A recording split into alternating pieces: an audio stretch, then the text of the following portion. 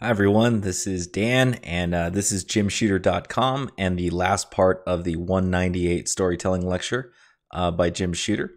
This will be my last video on it. I think at this point I've advertised his blog enough. If you want to, and I highly recommend going over all of his lectures about storytelling. He also has quite a few interesting lectures on comic book creation and publishing, which is pretty cool. Anyhow, let's get into this. The 198 Storytelling Lecture Part 3, published way back in 2011. Today, I'm going to show you how to make the Little Miss Muffet example from yesterday better, and the next week, I'll discuss some of the craft of being a writer.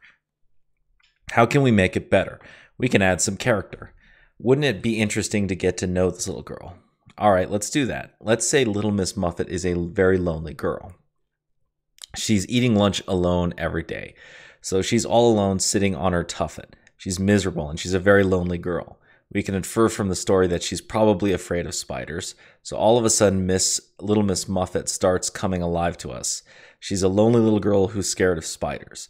So she's having another lonely lunch, and then along came the spider.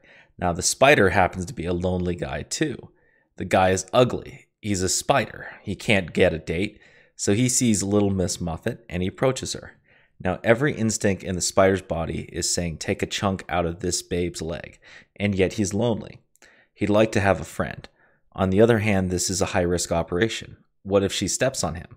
Little Miss Muffet is like, gee, he's ugly. Gee, I'm really lonely, and he seems nice.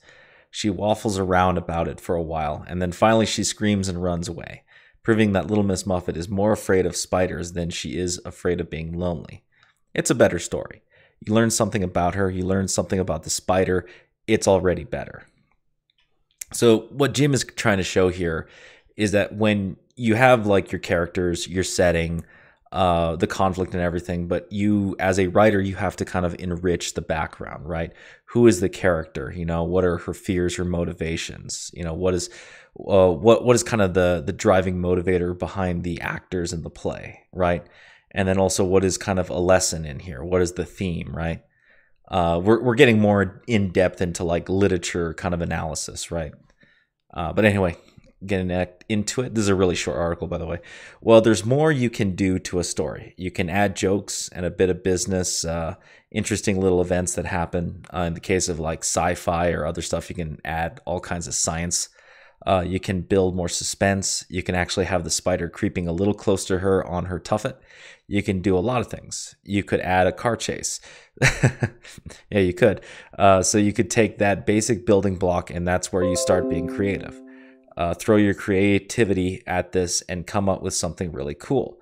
Better still, you can make it relate to me, the reader. Let's face it, that's the kind of stories we like to read when you can say, yeah, I felt that way. You could try to figure it out.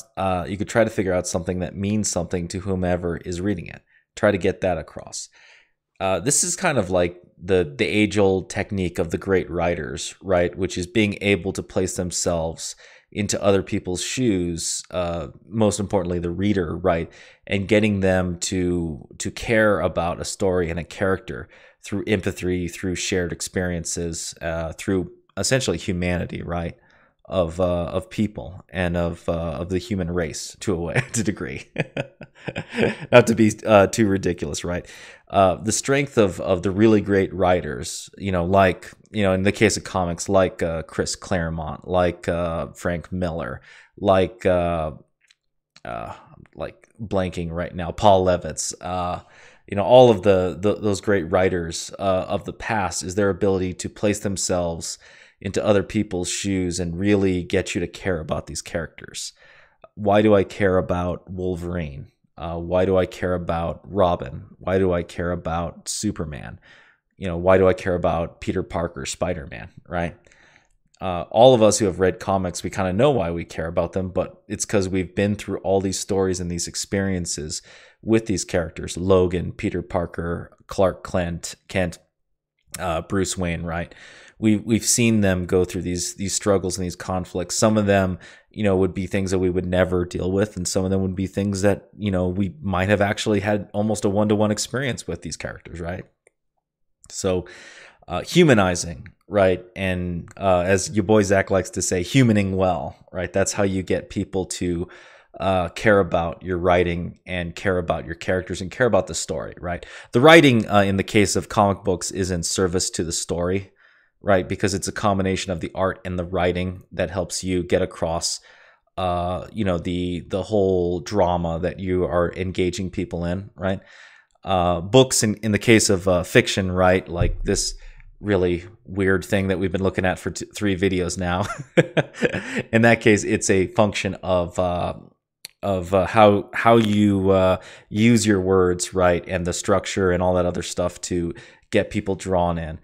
Writing is like its own animal in and of itself, but comic book writing is like a very interesting subset of it that I personally think only a few people have really like truly understood to a great level.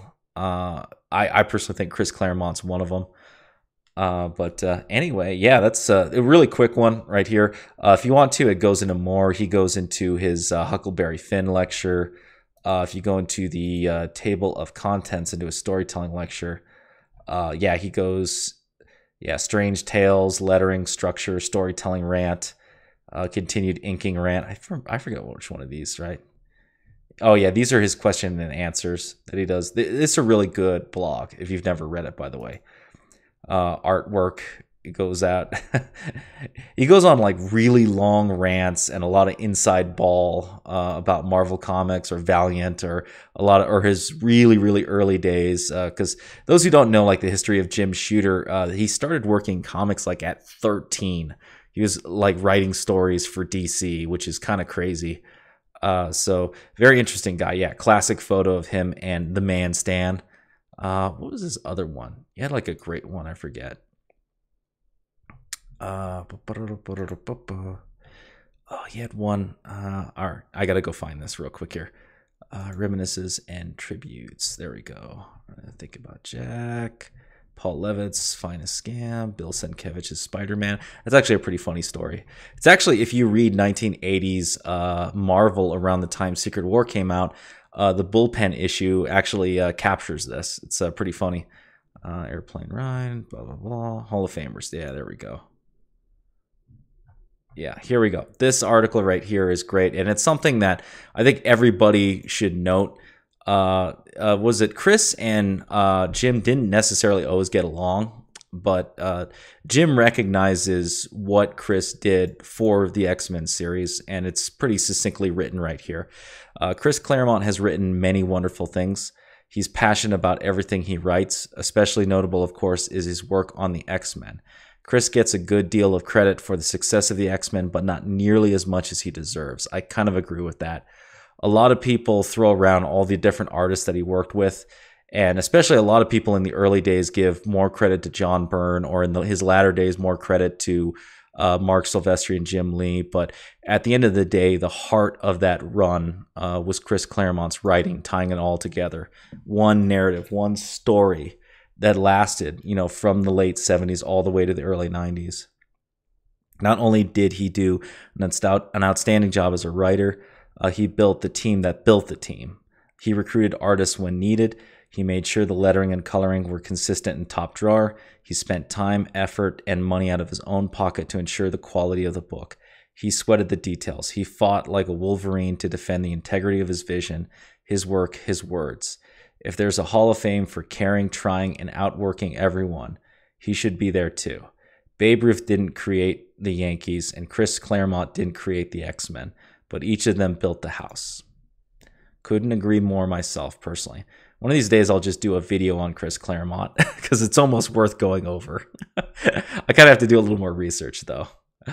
But anyway, that's the video, guys. Great little piece here by Jim Shooter.